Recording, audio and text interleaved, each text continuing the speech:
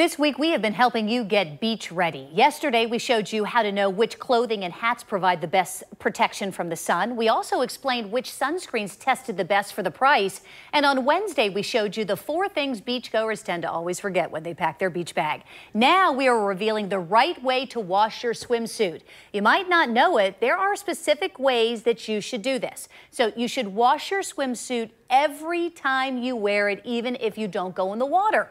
The reason is sunscreen. Yeah, it contains ingredients that can be damaging to fabric and can even break down the material. And some types are more detrimental than others. Mineral-based lotions and oil formulations can cause yellowing or gradual stains over time if your suit is not cleaned properly. So the best thing you can do for your swimsuit is to rinse it in cool water as soon as you take it off. Even better, fill a sink with cold water and let it soak for about 30 minutes. Hand washing is really best to prevent it from stretching. But you can still wash it in the washing machine. Just make sure it's on a low setting. If your suit still feels or maybe even smells a little off, try using a splash of white vinegar instead of laundry detergent. Now, there are a few things you should not do when it comes to your swimsuit.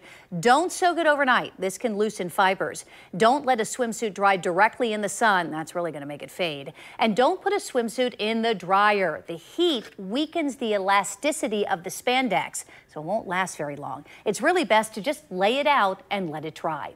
And if you would like to make sure you are beach ready, check out all of our stories this week in case you missed them on TV. They're posted right now on the morning show page of news4jax.com.